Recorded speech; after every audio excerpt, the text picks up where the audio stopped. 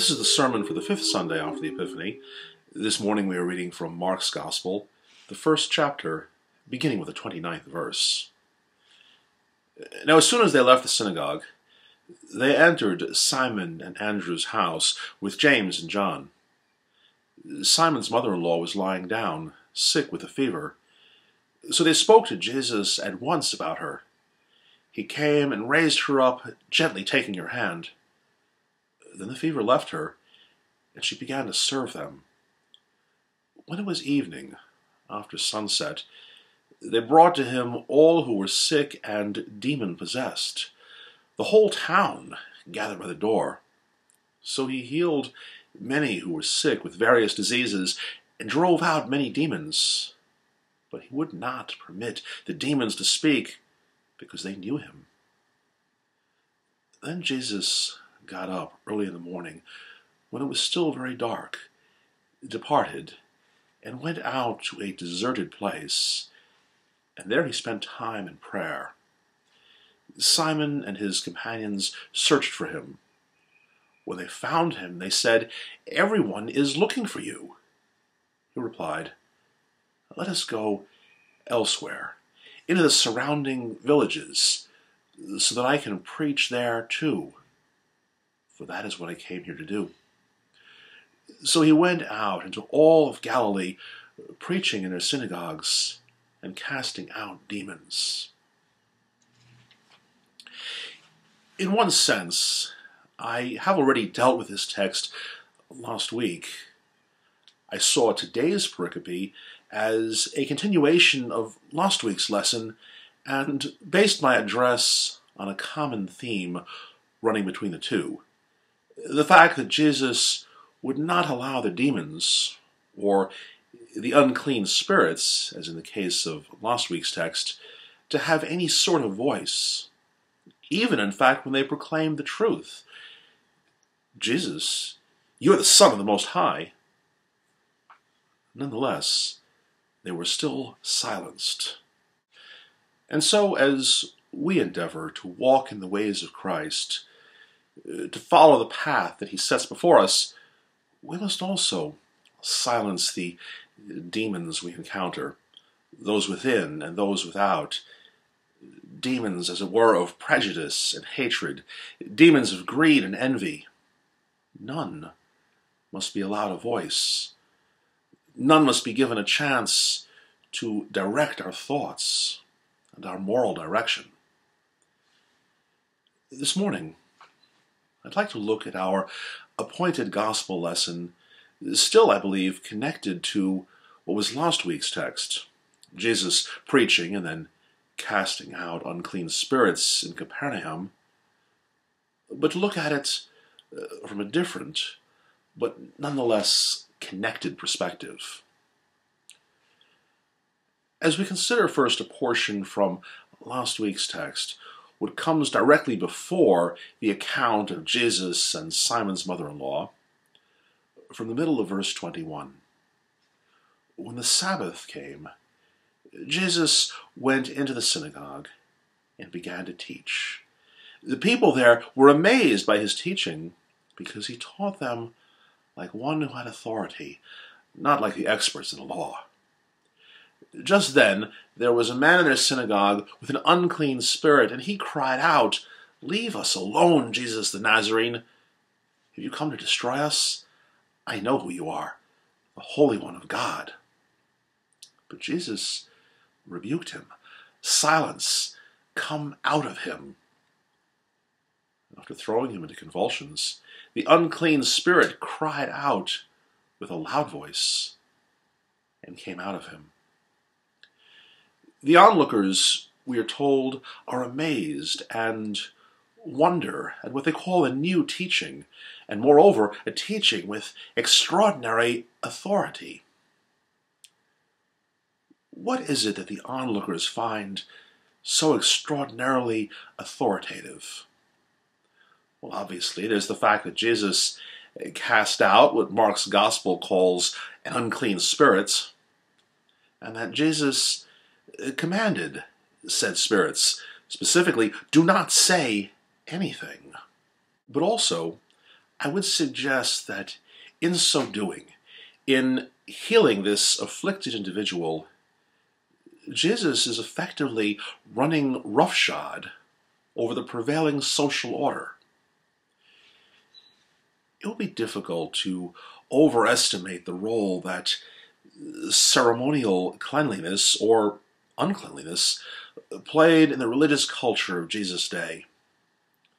While the Old Testament speaks of clean versus unclean and holy versus unholy, by Jesus' day, unclean and unholy had become rather conflated, and the lines of demarcation were drawn simply between that which was unclean and that which is holy. If you had a disease, you were most likely unclean. If you were a foreigner, you were more often than not unclean. Actions could make one unclean. Lineage could make one unclean. And unclean meant the opposite of holy. So the man with the unclean spirit was himself considered unclean. The normal reaction to unclean in Jesus' day was to expel the unclean thing or person, at least until it or they could be somehow rendered clean. Perhaps that was a part of what the onlookers marveled at. Jesus seemed only concerned about what ailed the man. The fact that the man himself was unclean because he had been a vessel, as it were, for unclean spirits seemed to be of no consideration for Jesus. In compassion, Jesus heals the man. Now we might say, oh, those short-sighted, unfeeling people in the first century. But surely we can actually understand their perspective. Our processes of cleansing are in fact just as rigorous and difficult to accomplish as theirs, if somewhat different. We too have a tendency not to distinguish between the person and the thing that makes the person unclean. Consider, if you will, our version of social uncleanliness. Take, for example, a convicted criminal. Now, most would agree that a criminal must make recompense, usually in the form of the societally sanctioned penance of prison. Commit, for example, grand theft. One steals something valuable, like an automobile. Now the perpetrator is caught, tried, convicted, and sentenced. The criminal does his time, as the saying goes, and he is ultimately released. Perhaps even released early for good behavior. So he goes on with life, yes? Well, perhaps not so much. For in today's world, the individual will discover that he must either voluntarily disclose his former life on every job application, and if perchance he doesn't, it will undoubtedly show up on the required background check.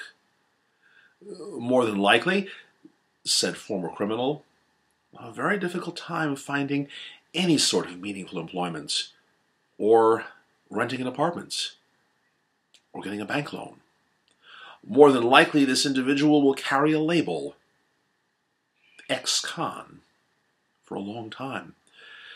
A label that in many ways, and certainly in many minds, will make this person unclean. Or what perhaps of the individual who is caught in some sort of scandal, something which seems to happen with ever-increasing rapidity and sensationalism in our time?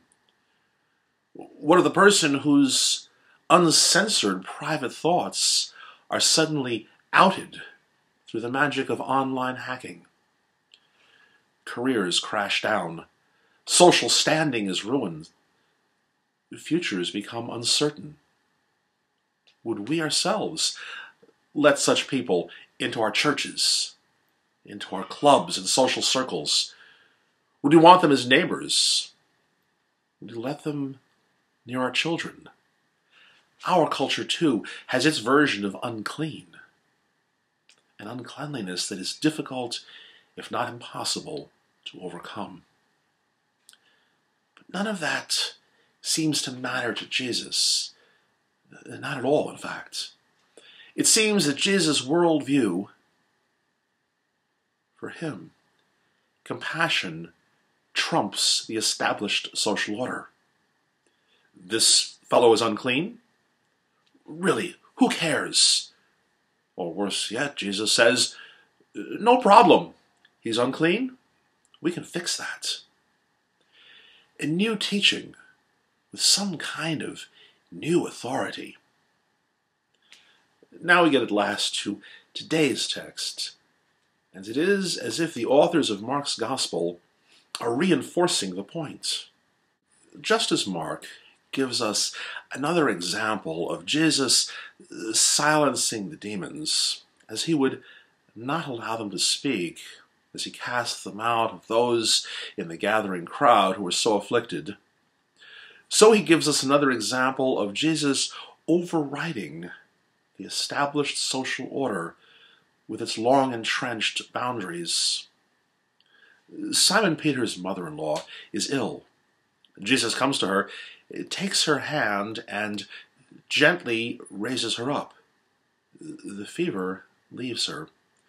We presume that Jesus has healed her, but the text is in fact not explicit if we look closely. Of course, that he healed her is intimated, but I suppose we can safely presume that he did. But Mark clearly intends for us to look at what is explicit. Jesus treats the woman with uncommon tenderness and compassion. Again, something that it would be difficult to overestimate just how unusual it really is. Consider, any woman, any person really, but particularly a woman, let alone a woman with an unspecified illness, a woman hitherto unknown to a Jewish man, might very well be unclean, and was surely to be avoided. In general, men had little to do with women outside of their own families. It was, beyond a risk for ceremonial contamination, simply beneath them. A woman in that culture was at best a second-class citizen. Yet Jesus immediately deals with her compassionately. Again, compassion seems to be the only order Jesus acknowledges. The norms of society, it seems, mean nothing to him.